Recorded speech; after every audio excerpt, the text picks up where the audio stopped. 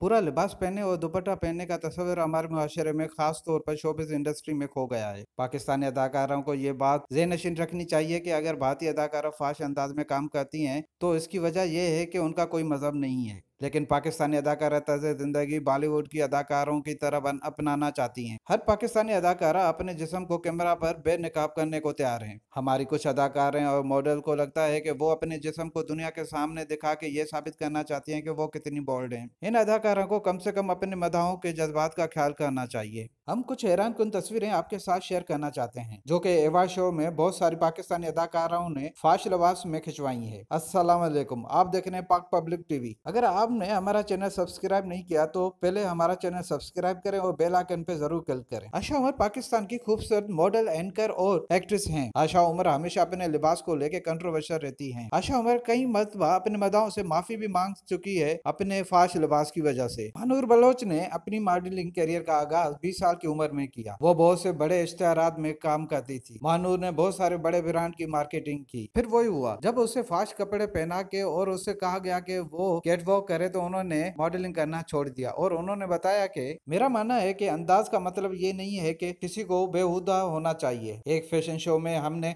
कुछ मगरबी कपड़ों का मॉडल बनना था। स्कर्ट जो मैंने पहनना था उसकी लंबाई रान तक का रास्ता था। ये मेरे लिए बहुत शर्मनाक था। ये मेरा आखिरी शो था। मुझे यकीन है कि ये अंदाज और अरियान में फर्क है। मुझे मॉडलिंग पसंद है लेकिन कैट वॉक अब एक यकीनी बात है, अगरचे मैं इश्तिहारों में काम करना चाहती हूँ। सना फखर पाकिस्तान टेलीविजन इंडस्ट्री की सबसे खूबसूरत खातून है। वो हमेशा ही ग्लैमरस रही है और स्क्रीन पे अपनी मजबूत अदाकारी के लिए जानी जाती है। सना ने पाकिस्तानी और इंडियन फिल्मों में काम किया है। इसके अलावा इसके लाखों मदाह हैं। आजकल सना भी फास्ट ड्रेस की एक कंट्रोवर्शियल में शामिल है। सोनिया हुसैन एक मशहूर पाकिस्तानी मॉडल और अदाकारा हैं। पिछले कुछ इवेंट में सोनिया के मदाह सोनिया को बेडेक्ट और बगैर आस्तीन वाले लिबास में देखकर हैरान रह गए। हो सकता है कि वो मीडिया की तवज्जो हासिल करने के लिए जरूरतमंदाना फैशन के रुझानात को अपना रही है। शायद वो बॉलीवुड और जाने की तैयारी कर रही हैं। शायद वो बॉलीवुड जाने की तैयारी कर रही हैं। मीरा सेठी सिर्फ एक अदाकारा नहीं बल्कि वो एक मुसन्निफ भी हैं। कॉमेडी लिखने में वाकई वो अच्छी हैं। याद रहे मीरा सेठी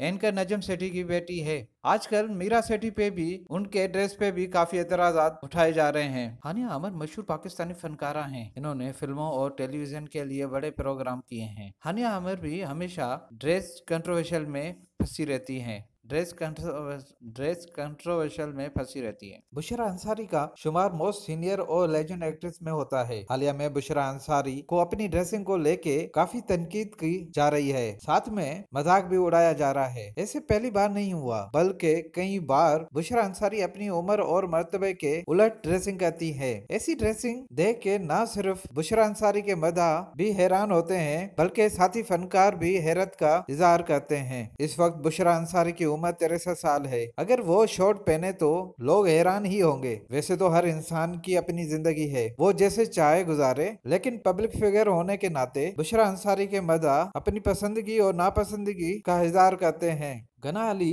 आला तालीम याफ्ता ज़हीन और बाकमाल अदाकारा और मॉडल हैं। गना अली ने थोड़े से टाइम में दर्जनों ड्रामे, सीरियल और 2 फिल्मों में काम किया है। गना अली अपनी ड्रेसिंग की वजह से खबरों की सुर्खियों में रहती हैं। गना अली के लाखों फैन हैं। आमना शेख पाकिस्तान की माया नाज अदाकारा हैं। इन्होंने दर्जनों ड्रामों में काम किया है। इसके साथ फिल्मों में भी काम किया है। आमना शेख भी हमेशा अपनी ड्रेसिंग को लेके काफी तनकीद का शिकार बनती रही हैं। हालिया में उनकी तस्वीरें देख के मदा भी हैरान हैं। उम्मीद है दोस्तों आपको आज का हमारा वीडियो पसंद आया होगा।